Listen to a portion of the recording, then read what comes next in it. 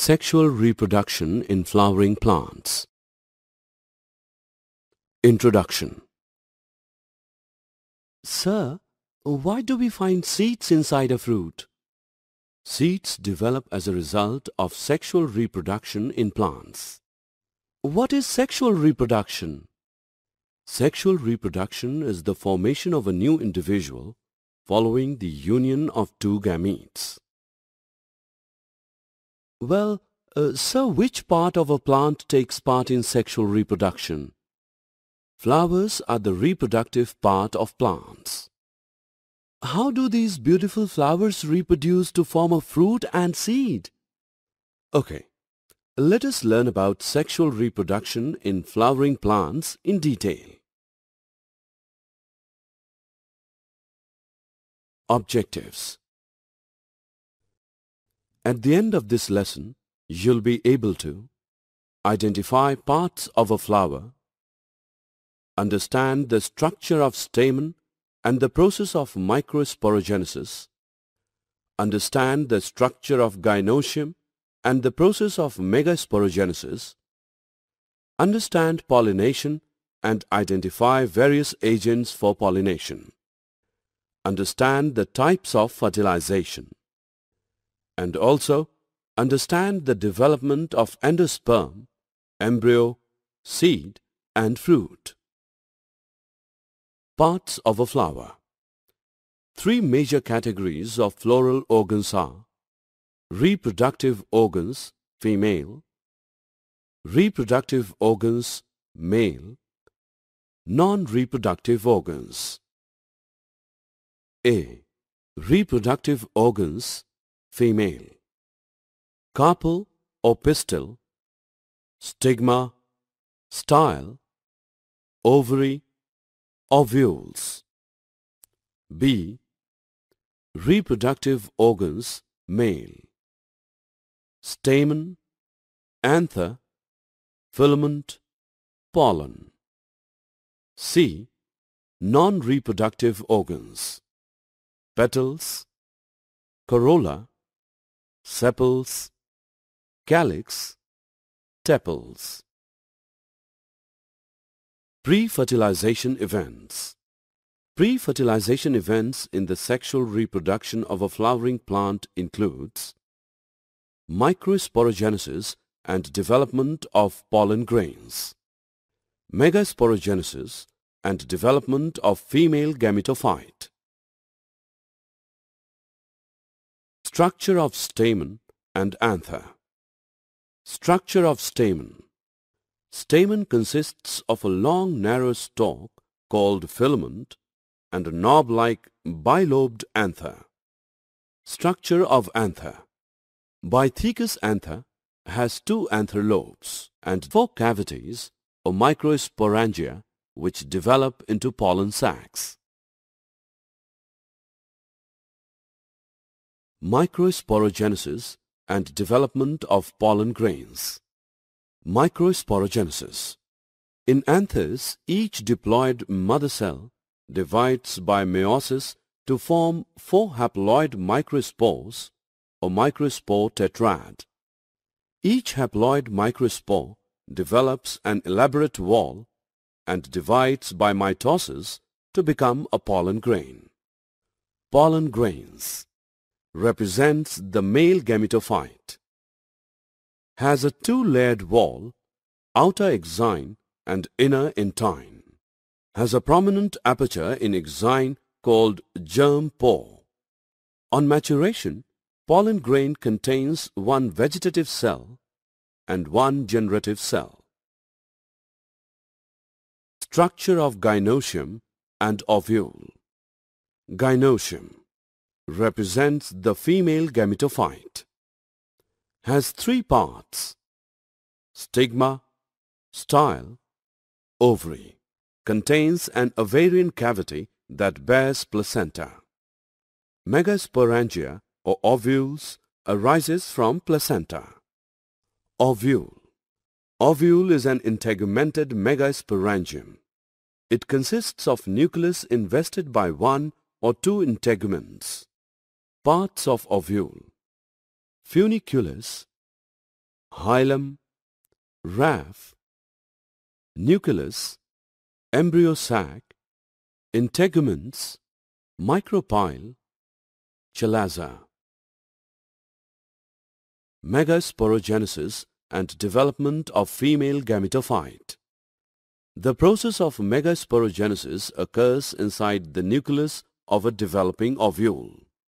A single-celled archisporium differentiates the nucleus near micropylar end. Archisporial cell divide into outer parietal cell and inner sporogenous cell. Sporogenous cell behaves as megaspore mother cell.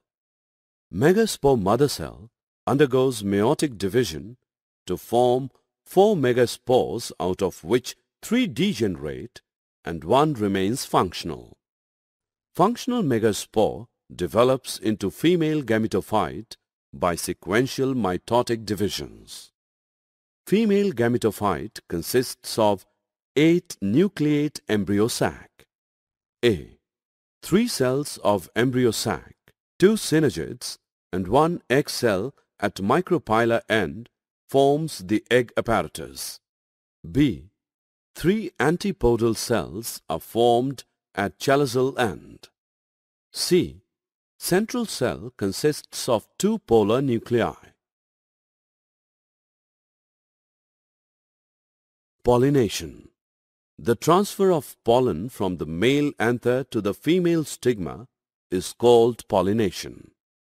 There are 3 types of pollination. Autogamy. It refers to the transfer of pollen grains from anther to stigma of the same flower. In cleistogamous flowers, anthers and stigma lie close to each other and favor self-pollination or autogamy. Geautonogamy. It refers to the transfer of pollen grains from anther to stigma of different flowers of the same plant. Xenogamy. It refers to the transfer of pollen grains from anther to stigma of flowers of different plants.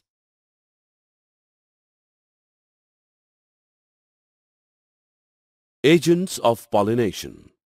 A pollinator is any agent that transfers pollen from male to female reproductive parts of flowers of the same plant species.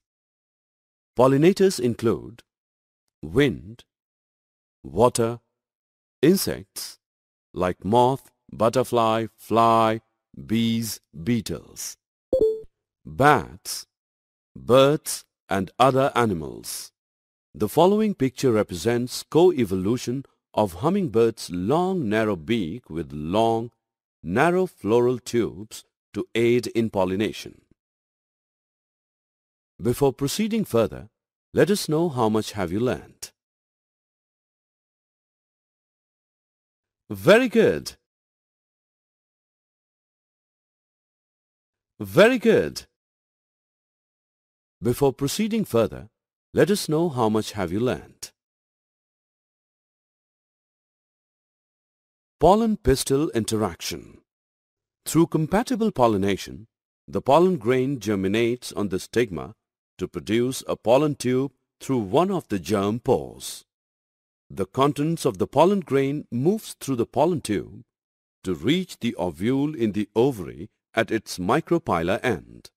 Pollen tube then enters one of the synergids through the filiform apparatus. Double fertilization. The pollen tube releases the 2 male gametes into the cytoplasm of the synergids.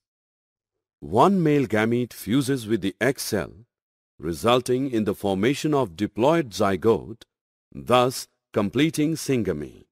Other male gamete fuses with 2 polar nuclei to form triploid primary endosperm nucleus. This is termed as triple fusion. Post-fertilization events. Post-fertilization events include A. Endosperm development, B. Embryo development, C. Maturation of ovule into seeds and ovary into fruit. The primary endosperm cell divides repeatedly and forms a triploid endosperm tissue. The cells of this tissue are filled with reserve food materials and are used for the nutrition of the developing embryo.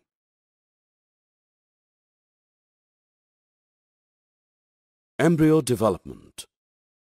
Zygote divides mitotically to form a globular heart-shaped mature embryo.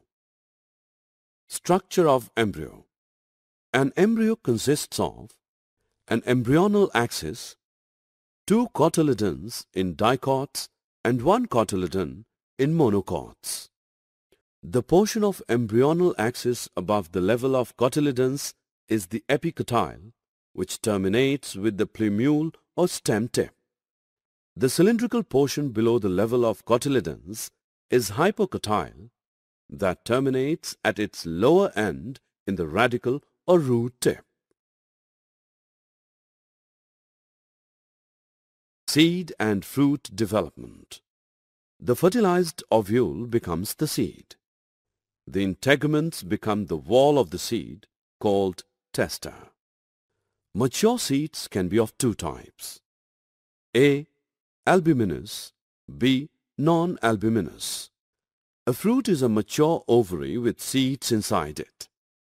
The wall of the ovary becomes wall of the fruit, called pericarp.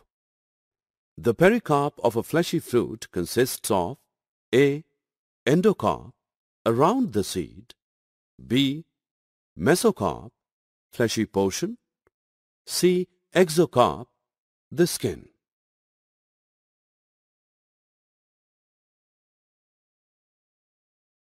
Before proceeding further, let us know how much have you learnt.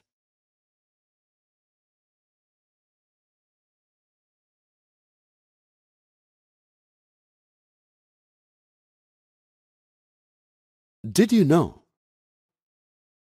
Pollen tubes production can be artificially provoked by inserting pollen grains in a sugary solution with concentration between 2% to 20%. Summary.